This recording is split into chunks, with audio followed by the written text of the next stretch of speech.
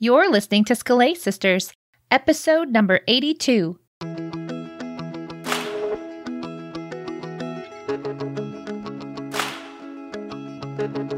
Welcome to Scholé Sisters, the podcast for the classical homeschooling mama who seeks to learn and grow while she's helping her children learn and grow.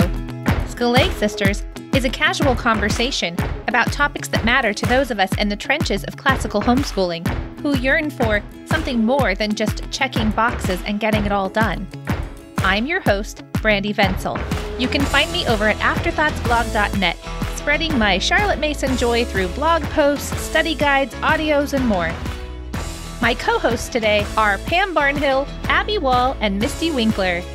Pam is a speaker, podcaster, blogger at pambarnhill.com, and author of 2 fabulous books, Better Together and Plan Your Year. Abby is basically the queen of the Scholé Sistership. Abby is a country-living farmer, rancher, a loving wife, and mom of 5 who homeschools and reads whenever she can. Mystie is a second-generation homeschooler with 5 kids and too many projects. With her blog, podcast, and membership, she helps you organize your attitude so you can organize your life. Find her over at simplyconvivial.com. Have you joined the Scholé Sistership yet? If not, you really should, since the annual Christmas gift for Sophie Level is so close to ready that it'll probably be out by the time you listen to this. Santa's elves have been working away for months on an amazing printable 5x5 challenge journal that is free for all of our Sophie members in December and January. Go to scholésisters.com/sistership to join. This episode is our annual Christmas episode. Unlike previous years, we recorded this back in October when the 4 of us were together. I'm so glad we did. It was such a great conversation. Using the concept of piety, as presented in the liberal arts tradition by Kevin Clark and Ravi Jain, we make holiday connections you won't want to miss. And so, without further ado, let's get to it.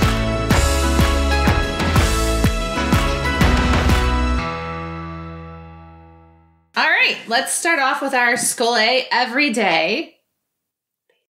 Pam gets to go first. You have to say, hi, I'm Pam. Hi, I'm Pam. Good job.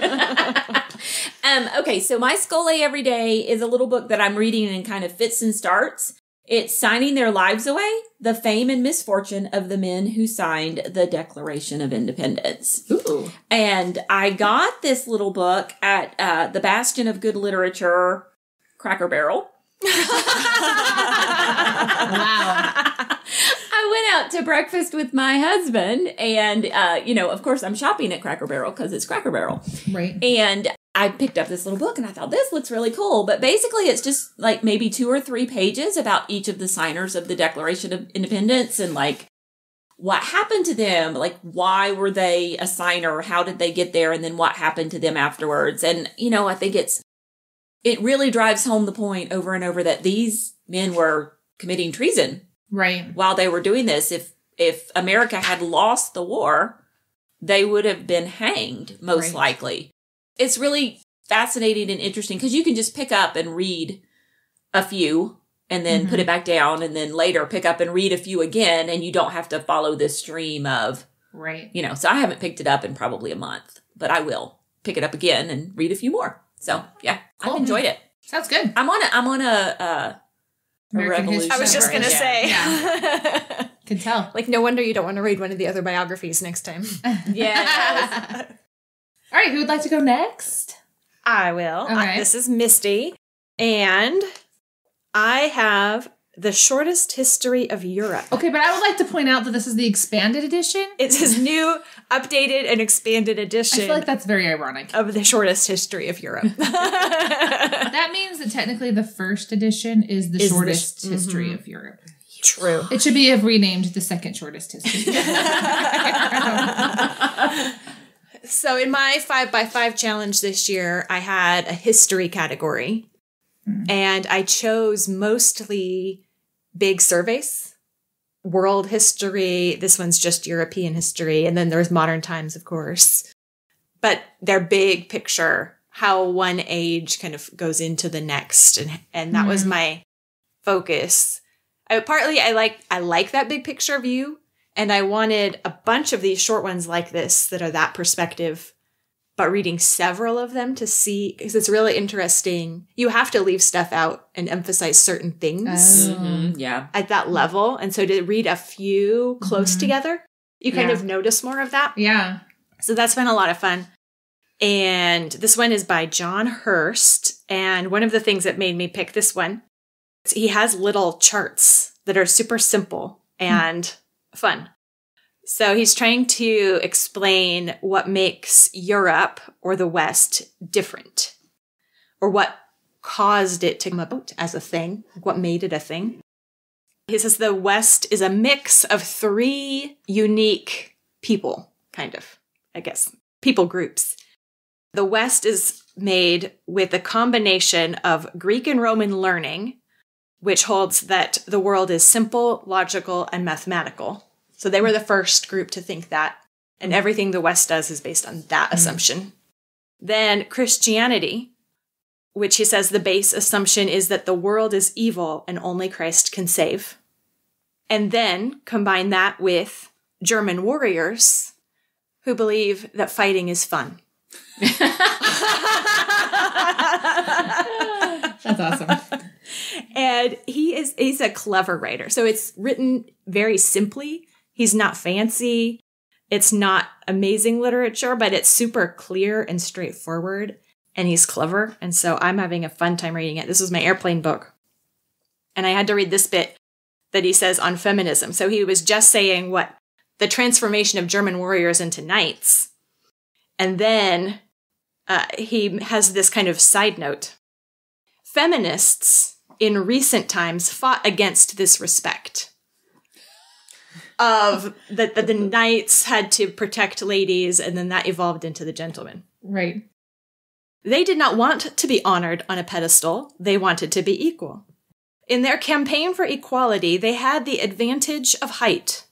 Better to start on a pedestal than ground firmly underfoot. It was because women had this degree of respect in European culture that feminism was fairly readily accepted. It is a different story in other cultures. Oh. Interesting. Wow. They had the advantage of height. So, it's been a fun read. Okay, so I'm just going to say, my book list for this weekend is already this long. Mm-hmm. So, yeah. Yep. Wait, if it's not a Scholé Sisters episode until you buy a book, what can we say about a retreat? Can I buy it on if you're on a budget, you can add a book to your wish list and buy it later. That still counts. Yeah. So, Abby, want to go? Yes. I have 2 because I just finished Winston Churchill's On Painting. Oh. And it is almost like an essay, but it is very short. And then he actually has he has his paintings in the book as pictures. So you got to see his art. He is kind of giving this, the reason why you should paint. And even when he was so busy, how important it was to paint because you have to focus completely on what you're doing. Mm. He also gave these wonderful stories about how it was, I think, Turner, that when he was teaching students to paint, he would start with them in the same room as what they were going to practice painting. And then after a succession of weeks, he would move them up the stories and they would have to go downstairs to look at the painting, to copy it. And by the end of this, and this, he said it could be anecdotal. This is what Winston Churchill said. Yeah. But by the end of their, the course, the students would be on the 6th floor. And in order to go back down and look, so he said that it is training your memory and to behold and to form those pictures in your mind. And it was such an interesting way. But he gives such a plug for Scholé. Painting was his Scholé. It was well written. It was wonderful. He's such a good writer. Yeah. And it was probably 30 pages. I mean, maybe. Oh, wow. It's very, very short. Everyone should read it, and you can probably get it. I mean, it's almost an essay, but it was lovely. I took a couple commonplace books, but I started a new commonplace, so it's in my old one. So But it was just delightful. And then the next one I'm reading right now is called Eloquence and the Elements of Eloquence. It's the Secrets of Perfect Turn of Phrase. And it's by Mark Forsyth, the Inky Fool. It is hilarious.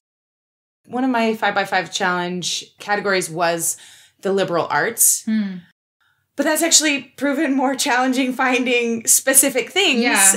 But he just talks about rhetoric in here and why Shakespeare was such a good writer and the devices that he used. And he goes and explains them and gives great examples and how you too can learn to write or interestingly and with real punch and be remembered. And he has another one on entomology, and it is really, really funny as well. But the Inky Fool, Mark Forsyth. Nice. I think you should try the painting thing with picture study. Like make your kids go up, like look at the picture and then go up 6 stories. Before they narrate it. Yeah, it's going to train that. Nice. Mine is a Jane Austen education. And I can't remember the name of the author because I didn't bring the book with me here. Is it Daniel? Maybe? Or Dershowitz. Dershowitz is the last name. Dershowitz, yeah. I'm mainly doing this as a book recommend. So this book, I read it this summer, and it dawned on me because we weren't recording at that time. I don't think I ever mentioned it, but I actually really, really loved it. I bought it because Karen Glass recommended it at some point, and I thought, well, you know what? I've read a lot of Jane Austen over the years, but I don't think I've ever read anything about Jane Austen. So that would be interesting. Yeah, that's the one. So it's by it is William Dershowitz. Yep, I think Dershowitz. Dershowitz. Yep. William Dershowitz. I read it years ago. I loved it. I was on a big Jane Austen kick. Oh, okay. So it was super good, and I think what I enjoyed about it actually was that it was a man writing about Jane Austen, because usually she seems only appreciated by women, and he was a serious scholar that found himself kind of humbled by Jane Austen. I think he went a little over the top a few times.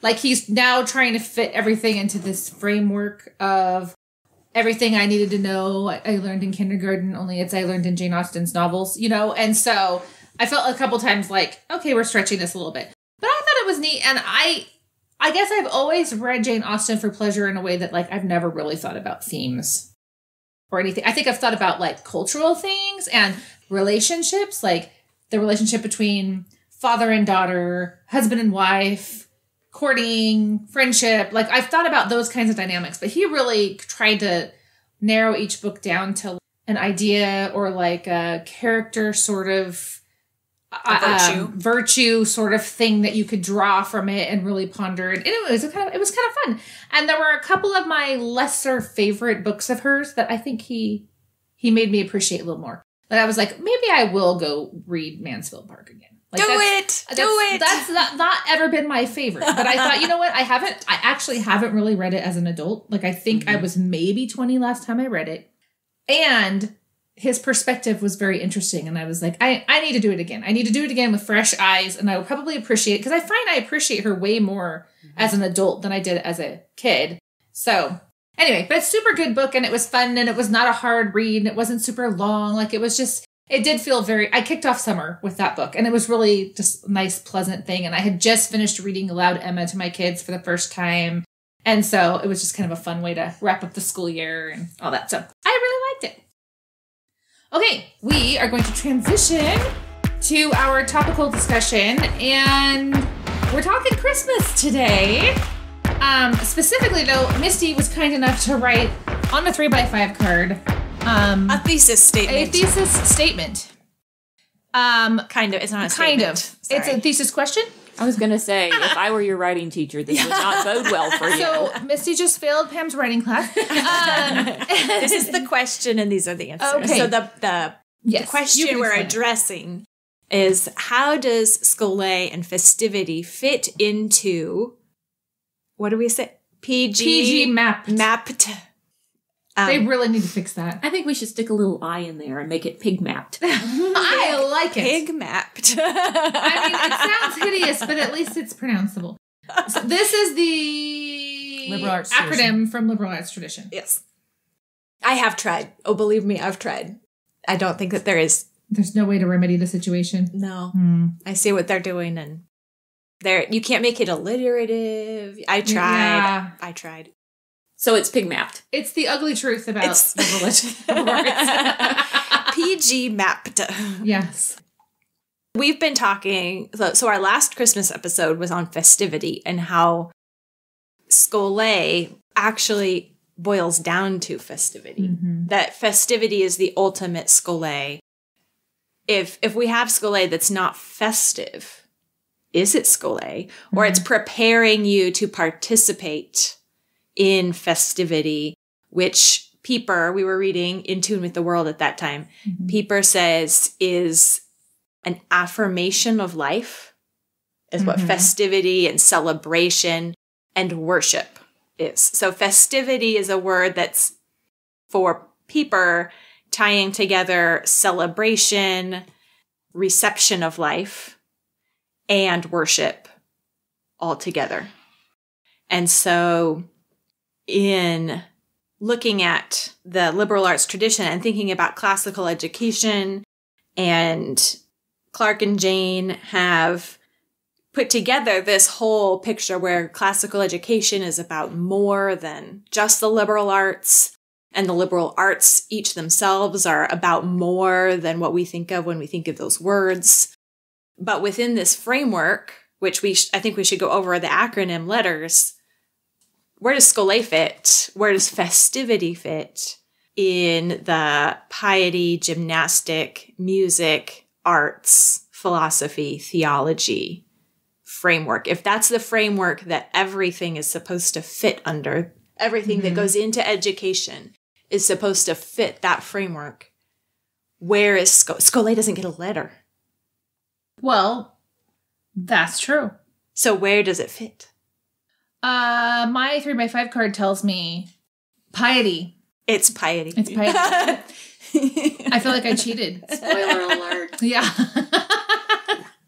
Which is, and you said it's foundational, but you say that because in the piety chapter, they say that it's foundational. But I actually am wondering if it is kind of like bookends, that it fits in piety and then it fits again in theology. Theology, philosophy, like, because you have that very, if philosophy and theology are to lead us into truth and therefore worship, Yeah. then it's like we've come full circle and we have both.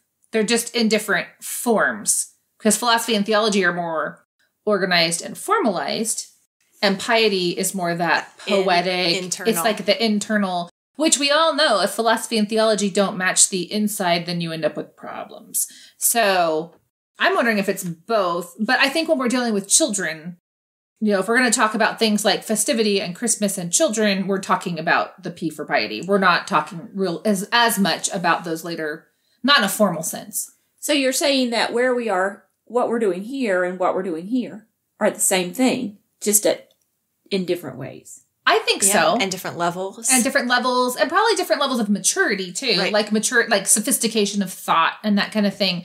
So, Yeah. So the Scholé, the festivity starts in the piety. And as you move through these, you end up at theology with a more mature Scholé and festivity. Right. So Because these are the middle parts are what you need to get there, right. Yeah. to mature what you've started with, Right. to culture it. Ooh. Huh? Interesting. Hadn't quite thought of it that way. Me either until just now. Heard it here first. So, okay, so here we are in a post-COVID world where, I mean, I was just talking with someone who's, but I think you too were saying this. I don't know if you want me to say this publicly though. I'll talk about my friend who is not named Abby. who is not here in this room with me, but whose Thanksgiving was canceled because of COVID and fear of COVID and that kind of thing. And really, I think if everybody knew science and situation at the same time would say, well, that was ridiculous in this particular situation. But we're in an era where in the name of our idol of health, we are canceling our own culture. And I don't mean like the tearing down of statues. I mean like we're canceling weddings and funerals and religious ceremonies of all kinds, including just your normal Sunday service at church. So I think it's interesting to be thinking about teaching our children piety in this context.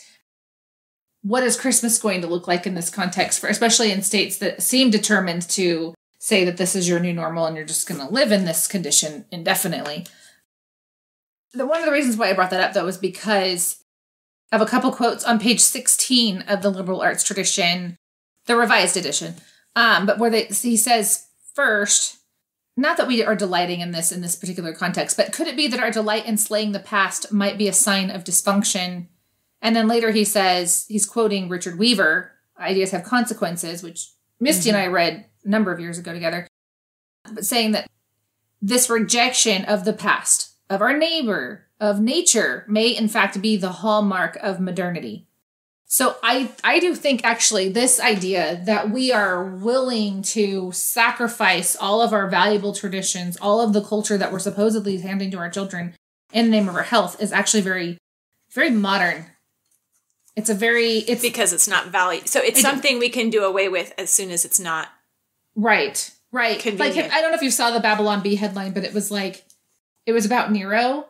And it says something like, Nero realizes that all he had to do was declare a pandemic to shut down the churches. And I was like, that actually is very interesting. Like, I had never put our situation back at, like, do we really think the ancient church was going to be like, oh, you know what? Nero said there's a pandemic, so, you know. I mean, and I want to be careful. There were times during the Black Plague that the church did shut down. So I don't want us to be ignorant of thing, but it's an interesting thing to think about. Anyway, so bringing this into the conversation, here we are, we're trying to nurture piety, and they're saying in this chapter on piety that piety is the respect and the duty that you owe to God and to parents and to your communal authorities, both past and present, which includes your respect for your cultural traditions, your cultural rituals. So that's kind of what I'm thinking about in this context. Well, and in the introduction, I think it is. But anyway, on page 3, it talks about how grounded in piety, Christian classical education is the transmission of the culture of the church through a faculty of friends who love the truth by cultivating virtue in the students in body, heart, and mind, and nurturing their love for wisdom and faithful service of the Lord Jesus Christ. Mm-hmm. You can't have that without the piety. I mean, right. Yeah, absolutely. Piety for the ancients and for Calvin suggested a faithful devotion manifest in one's actions. Mm-hmm. Piety in word and act. This devotion was not merely an emotional commitment to God or one's elders. It included the subjection of one's will and the patterns of one's life. Thomas Aquinas wrote of how piety directs us both toward God and others. As by the virtue of piety, man pays duty and worship not only to his father in the flesh, but also to all his kindred on account of their being related to his father. So by the gift of piety, he pays worship and duty not only to God, but also to all men on account of their relationship to God. And that ties back to what Pieper says about Scholé and holidays, mm-hmm. where there's no such thing as an actual secular holiday. Right. They've tried, and they don't work, because holidays are holy days. They are religious, and they are part of this bigger picture of worship. And I think it's important with how much has been canceled, mm-hmm. that basically we're out of shape for festivity. We're out of shape for social activity. We're out of practice. Yeah. So it's just like being out of shape, where things that were easy or small or normal, you have to work up to it. Like you get out of breath more easily. What used to be normal is going to feel harder to do. And so there's that inertia to overcome that's extra. one, there's going to be more things to consider as you set up Christmas celebrations. It is actually going to be harder. And on top of that, social interaction is, we're out of practice. And so it's going to make it, our capacity is diminished because of the lack of practice. And so I think going into it, expecting it to feel hard, you have to know why it's worth it.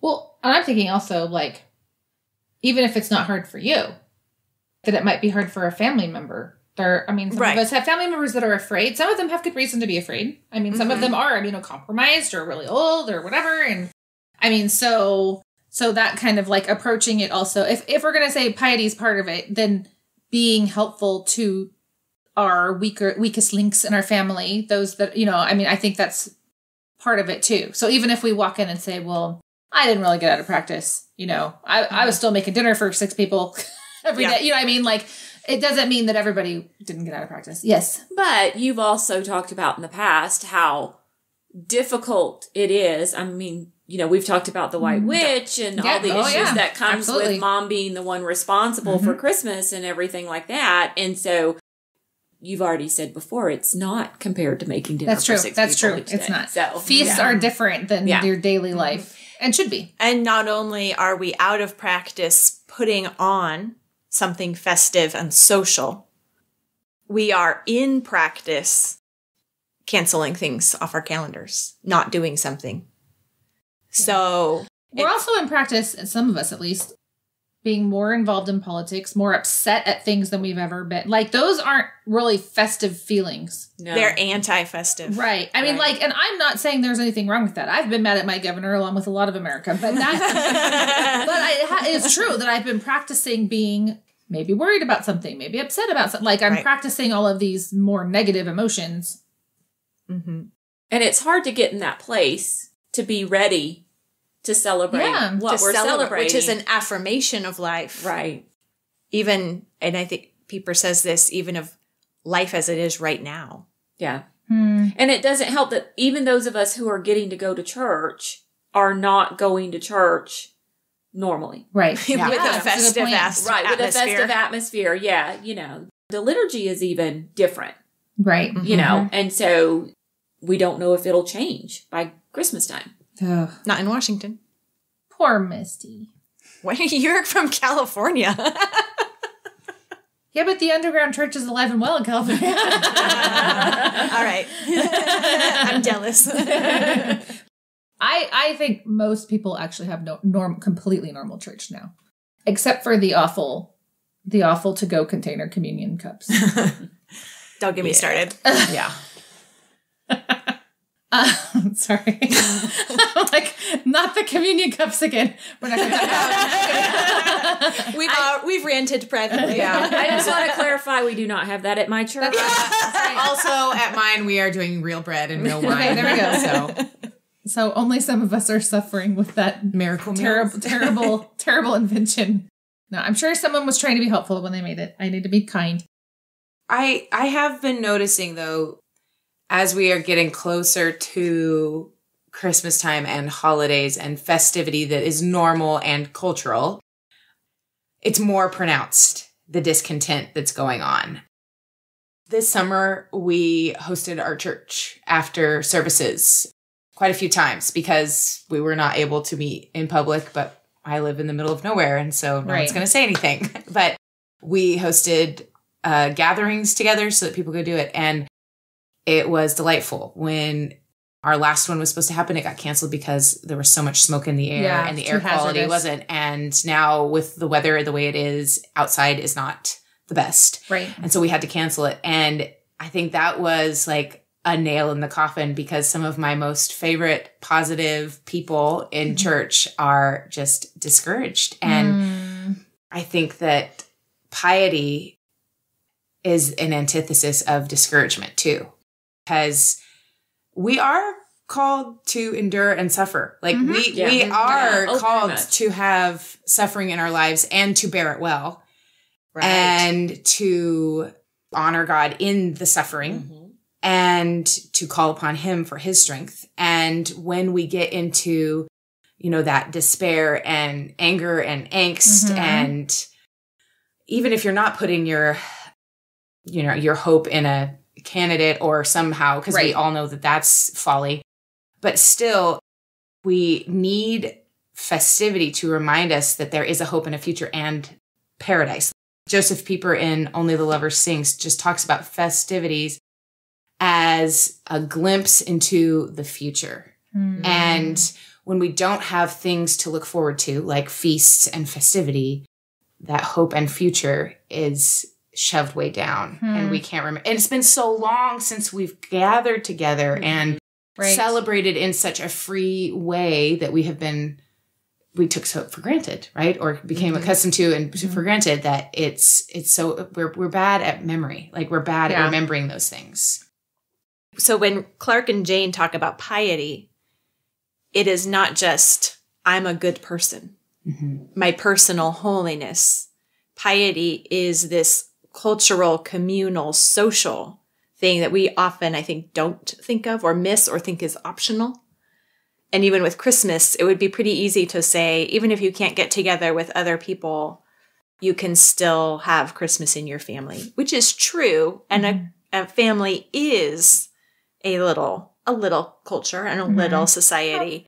But when we just recognize what the point of it is and what it's doing, if it's pointing us to the marriage feast of the Lamb, that's not just going to be our family or people just like us or, that kind of thing. It's an expansive people. It's the church. It's the church. Yeah. So your Christmas has to involve the church somehow. Amen. Yeah. So you're talking about what Clark and Jain, how they're defining all of this. I mean, they're even getting into the idea of ordering loves is part of this. So like on page 20, they say, the love of God should always take precedence over other loves, and the appropriate preference for family, church, and others should mark one's self-denial. And they do say this proper ordering cannot be done apart from the grace of God. But one thing I was thinking about was like, for example, where scriptures say things like encourage one another daily. The grace of God, God has means through which he extends grace to us. And part of that is one believer to another. Like it's the body of Christ actually encourages each other. Like we put courage into each other's hearts by being together. And I think a lot of the fear that we've seen among believers has been because we've been denied being together. And it actually does put courage into you to meet with other people. So when I talk with you guys, there are certain things that are maybe bothering me, like in the back of my head or whatever, that go away. They calm down. Like as you speak truth into my life, then it like straightens out some of my own bad thinking.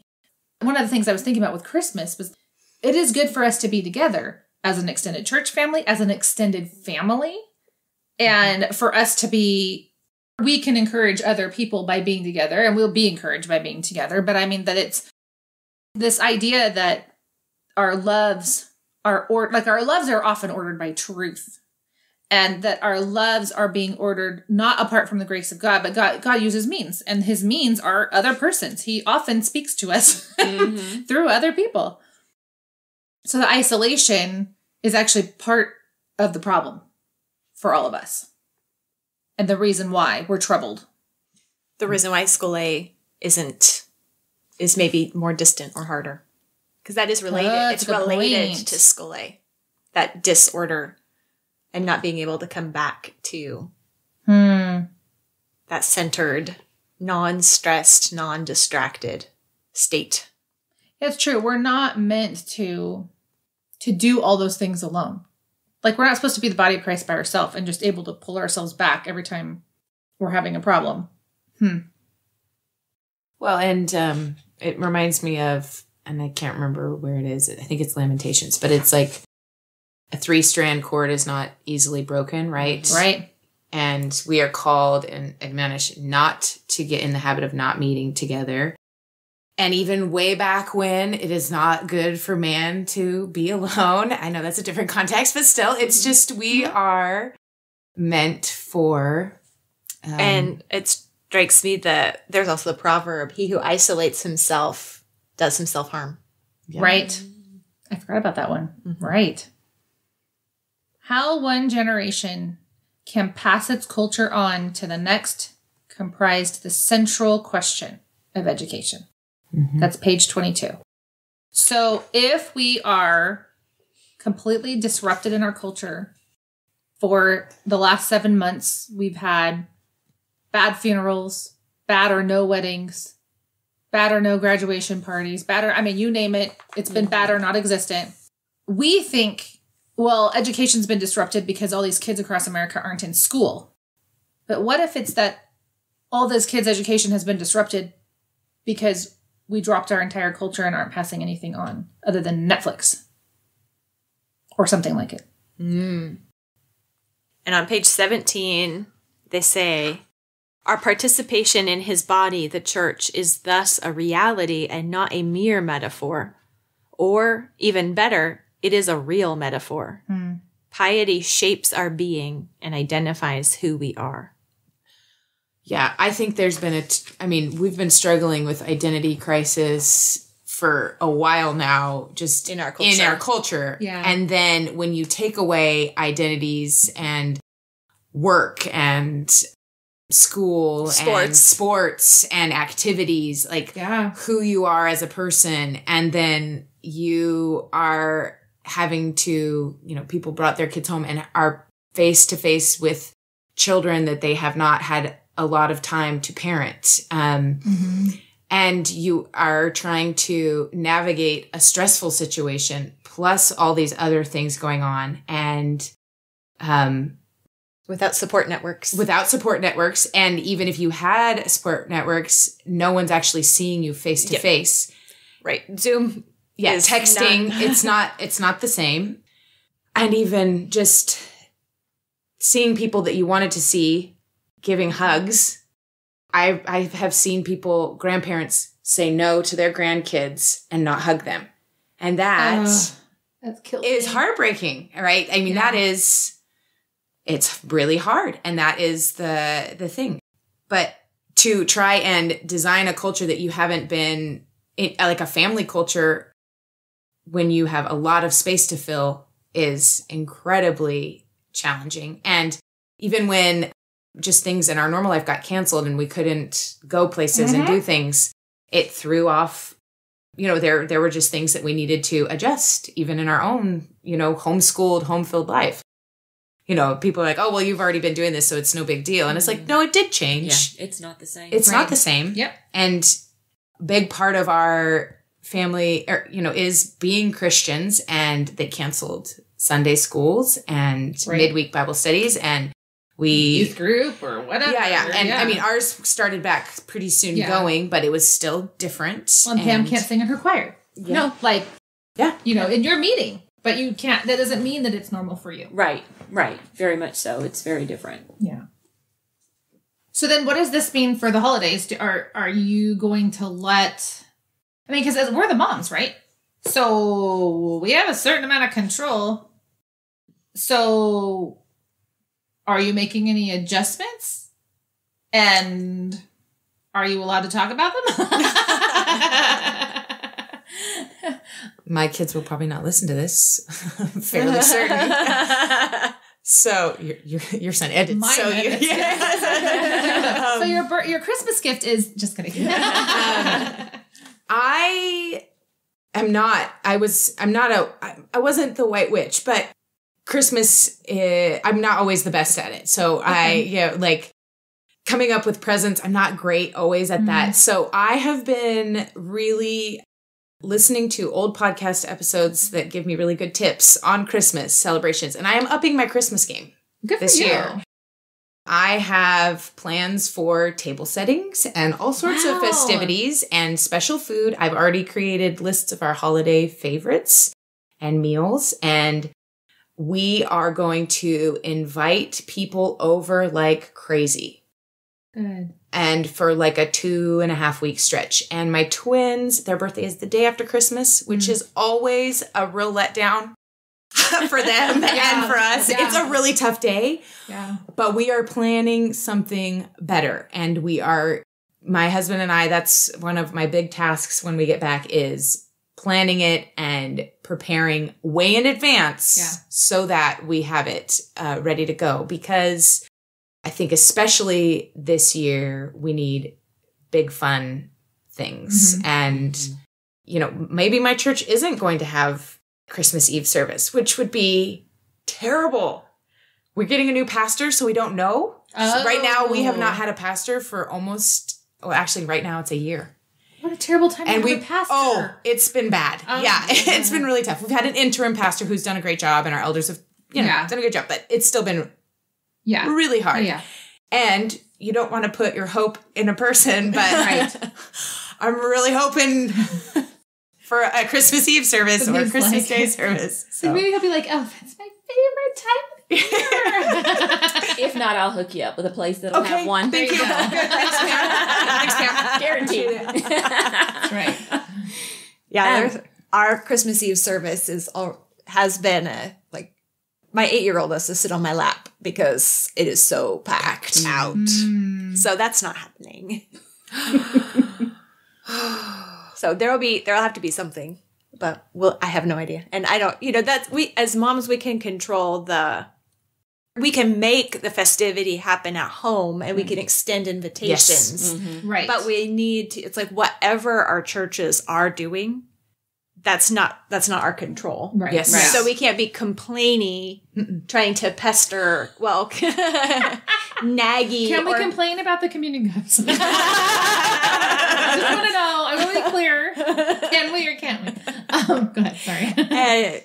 But whatever they are doing, it's important to take part in it, even if it's not what it was or not what we would like it to be, not what we would have decided. However, you can still make your church a part of your Christmas. Yes. Right. Not skipping it, the Christmas Eve service isn't going to be as fun. So we're going to opt out. We are so used to opting out that we just need to remember that the church is an important part of this. And honestly, that is teaching our kids piety also. Because if it's respect for your elders and your, the hierarchy of authority in our lives and our traditions, part of our tradition is respect for those who actually do have the authority over the church. And if they've made these decisions and we disagree, teaching our children to submit anyway is actually teaching and take part in the way that they can is part of their piety training. Because it's not like all of us are going to 100% agree with the decisions our churches make at any time in our lives. It's just not going to, we're all human. So I hadn't really thought about it that way. You rebuked me a little. I'm I'm pretty sure I would raise a stink if our Christmas Eve service was canceled. Lobbying by email. But anyway, but you're right. That would be the wrong response. So thanks for that. I'm actually giving my children the gift of time this Christmas. So we're gonna maintain what we do for Christmas. We're not changing anything. I don't know.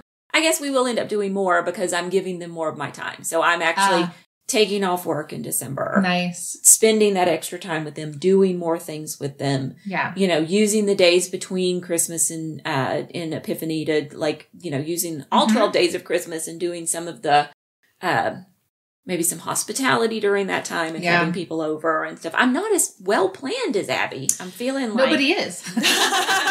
She decides, I need to go get my planner and get busy. But because apparently somebody else has been thinking about this much harder than me. Well, my word of year for 2020 hilariously was prepare. And so I have been really prepper. No. But You've been thwarted a lot, haven't you? So I think that also is preparing for festivity. We think of it as just the day of, but just like a birthday party, it's the anticipation and the leading up to it and all of the things that go into it and having realistic expectations and things and understanding that things will go wrong and awry, but doing all that I can with the things that I can actually control allows me to enjoy it that much more, right? Because I am not stressed and frantic, right? It is an attitude of Scholé in what I'm doing, right? It is not It's not a to-do list. It is something that I'm entering into that is going to be enjoyable for all. Right. It does take work though. Darn it. Yeah. Just like reading hard books actually takes work and it's hard to do. Right. But it's so enjoyable. That just makes me think of you're going to have fun whether you want to or not. Well, and what you can control is not the situation, but your attitude. Yes. Right. That's a good point. Oh, yeah. Somebody smart says that. I'm currently wearing a t-shirt that tells me that I can organize my attitude. Bonus points. She'll send you the check. I was thinking about this too, that, I think to myself, we're not going to make any changes. Like, there's no reason to make any changes. And, well, we've already had COVID with some members of our family, and others have been exposed multiple times and obviously aren't going to get it. So, we don't have those kinds of concerns the way some families may. But I was thinking about this, that like, I'm saying we're not going to change anything, but I don't actually have control over everybody in my extended family. So who really knows? Right. Like, who really knows if out of town people are going to be willing to drive here? It probably depends a lot on how things shake out and whether bathrooms are open for the long drives. And I mean, because there was one point where we were trying to drive down to LA County. It's not a very long drive, but when you're talking about, well, there's no place to pull over and stop safely, if you have an emergency, like, then you start to think, well, goodness, maybe I don't want to make that drive or whatever. So I was thinking, as you were talking, that like, I need to be determined that we are going to figure out how to make this a fun and valuable time for our children, even if like none of their cousins show up or something. Like, that's probably my biggest concern is they don't really like it when they're the only kids, because every day of their lives, they're the only kid. You know what I mean? Like, that's just a normal day at home. And so they really enjoyed all the extended family. And so I'm trying to think about, not that I want to start introducing a whole bunch of new traditions, but I need to consider, what are we going to do to make sure that it still feels special to them when maybe they're the only young people there. I don't know. So here's something else to consider too. Yes, COVID is going on this year and it's impacted our lives greatly, and it's going to have an impact on our holidays. My brother is deploying next month, and he's going to be halfway around the world. Right. So we have a lot of families out there, COVID notwithstanding, there's something that's going on that's going to be making their holidays different. And there always is. Yeah. Well, my family, we buried 3 people so far this year. Yeah. So, I mean, now some of those people weren't people that normally, they were like out of state. They weren't people that normally came to Christmas or whatever. But I mean, I'm imagining how that's going to make things different for families if you've lost people. So we're all sharing this one thing that we're affected by this year, that everything is universal. Everyone is universally affected by this, but families always have. Right. There's always something. Yeah. It's true. Yeah. And that's a good point. That, I mean, I know I had to do Christmas while having a miscarriage one year, but I just remember thinking, my little child doesn't understand what's going on, and he still needs to have Christmas no matter how Mom, and obviously I wasn't in a life-threatening situation. I mean, it was just depressing. And I remember my cousin, who wasn't married yet, he was a younger cousin, he's just like, why are you here and why are you okay? And I remember just explaining to him, my child who has no clue what's going on still needs Christmas. Right. And so we're not going to put that on hold. I can cry tomorrow, because tomorrow's not Christmas and I can go in a room by myself. But technically, I meant like it wasn't our family. I'm not going to ruin what I meant. Yes, I understand. What I meant was, I'm not going to ruin our family event. It's not going to become about me just because I'm having a really awful time. So, well, and that's the thing. That's the thing to remember. Christmas is not about us. Yeah, that's a good point.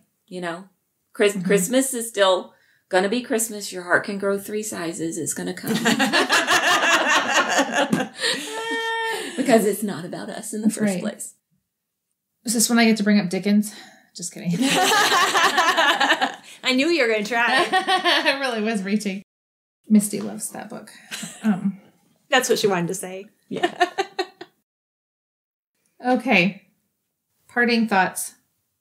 On page 3 of the liberal arts tradition, they're talking about a truly integrated Christian classical education. And they say that it is formed within the context of a Christian life. So Christmas is family, it is life, it is part of our, religion and spiritual life, and it's part of our education. It really is. It's a one-piece life. It's all tied together. And so I think that helps us see the significance and that it's worth our time and effort and sacrifices to do something to make it festive. Amen. Amen. God bless us, everyone. Yes.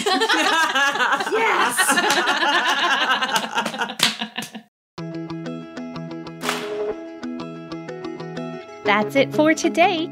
And that's not just it for today. That's it for season 13.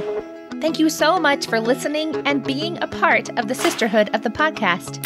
Make sure you're subscribed so you don't miss our upcoming season, which will be here before you know it. All of the books and things mentioned in today's episode are linked in our show notes. Just go to scholésisters.com/SS82 to check it out. Remember to sign up for the Scholé Sistership Sophie Level so that you get in on our amazing Christmas gift before it disappears. Just go to scholésisters.com/sistership to sign up. Some of you have asked about the 2021 5x5 challenge, and let me just tell you, yes, it is happening. That's why the journal for the Sophies. We'll have free printable planning worksheets just like last year. Plus, inside Sistership in the 5x5 challenge group, we also have prepared plans for those of you who don't want to make your own plan. Just go to scholésisters.com/sistership to join us. Until then, we want to remind you once again that homeschooling is a marathon you needn't run alone, so open up your eyes and look around you. Find your sisters.